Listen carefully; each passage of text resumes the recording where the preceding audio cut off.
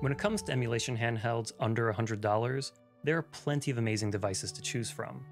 Then there's the Miyoo Mini, a device so good, so special, that I consider it to be an absolute masterpiece.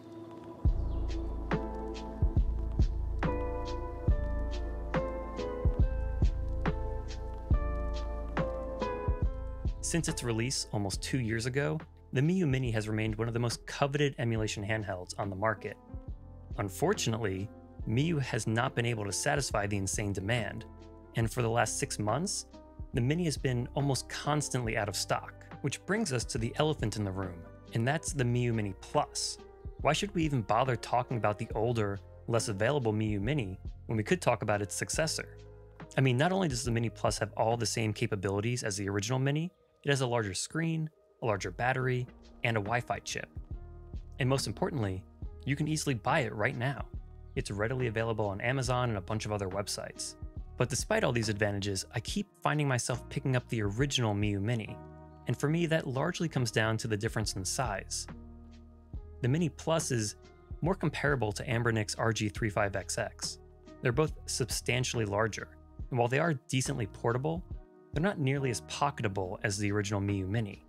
I actually forgot just how dramatic the difference was between the Miyoo Mini and the 35XX.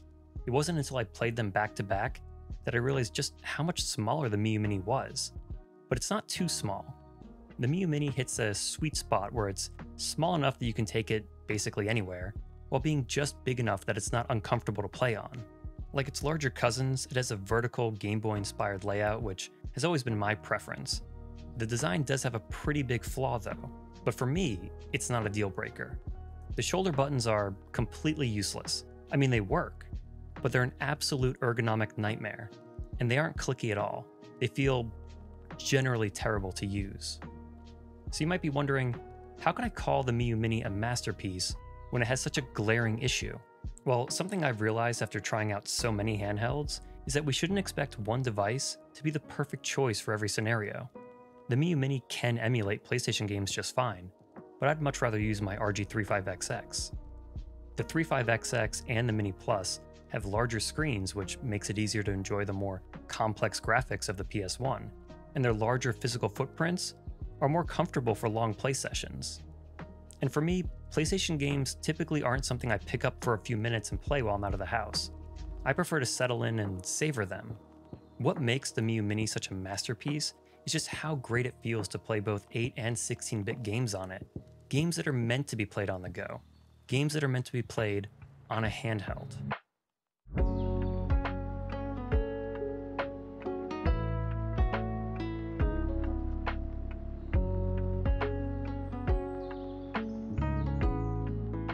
So what exactly can we play on this thing?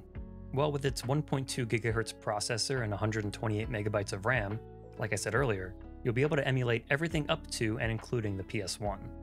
The Miyoo Mini does come preloaded with a bunch of ROMs, but if you've watched any of my other videos, you know that I always recommend curating your own library of games that you'll actually play.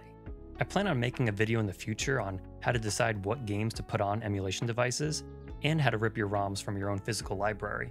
So if you haven't already, be sure to subscribe so you can be notified when that video comes out. I also recommend that you skip the provided firmware altogether. I mean, it's fine, but for the best experience, just buy a nice SD card and install Onion OS. It supports over 100 emulators, which is probably more than you'll ever need. It has autosave and quick resume functionality, a built-in theme selector so you can customize the look and feel of the OS, an activity tracker, RetroArch settings, and even dedicated ports of over 30 games. Onion OS is the standard by which every other custom operating system should be compared to. Setting it up is super easy, and you're given a ton of flexibility in exactly what emulators and features you want to enable. I could probably dedicate an entire video to talking about Onion OS, but for now, I'll drop a link below to a great setup guide by Retrogaming so you can check it out too. Now, with Onion OS supporting over 100 different emulators, it's not feasible for me to talk about each and every possible console that you can play on the Mini. But what I will do is go over the consoles that I think yield the best experience for a handheld of this size. Let's start with the most obvious choice, and that's handheld games. As expected, Game Boy and Game Boy Color games feel right at home on the Miyoo Mini. The vertical layout of the device makes it feel just like a tiny Game Boy. And with Onion OS, there are a ton of screen filters and color options to choose from, but I mostly stick with the iconic green of the original Game Boy DMG. You definitely can't go wrong with classic games like Tetris or Pokemon, and platformers also play really well on the Mini. If you haven't checked out Avenging Spirit, it's a Game Boy game that I highly recommend playing. It's super fun. Game Boy Advance games, as expected, also run just fine on the Mini. And even though GBA games use a 3:2 aspect ratio, they still look great on the Mini's 4:3 screen. You shouldn't run into any issues with the majority of the GBA library, just make sure to watch out for any games that require heavy use of the shoulder buttons.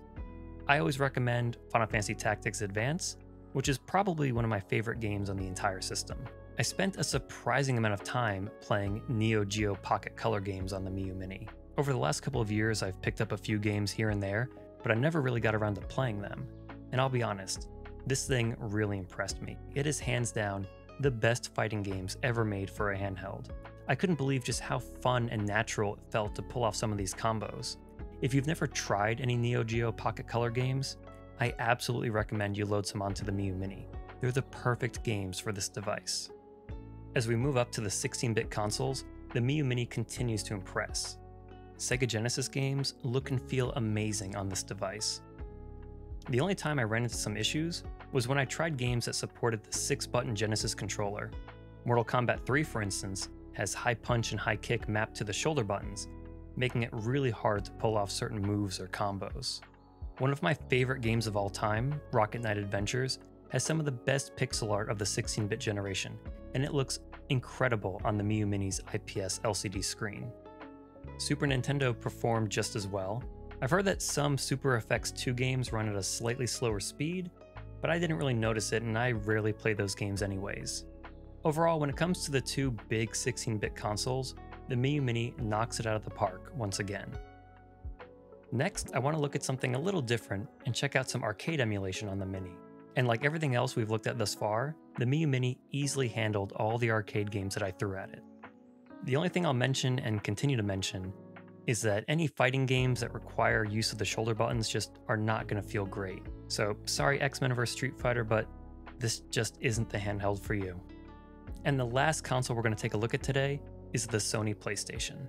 Obviously the Mini doesn't have any analog sticks, so games that require them are out of the question.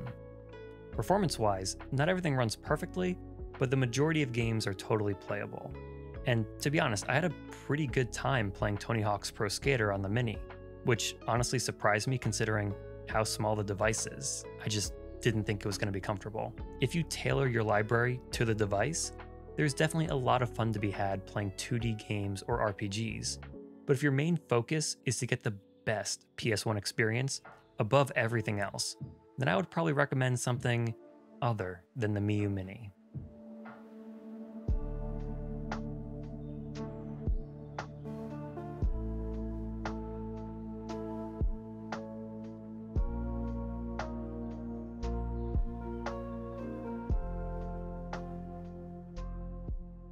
You could say that the Miyoo Mini is a jack of all trades. It does so many things so well.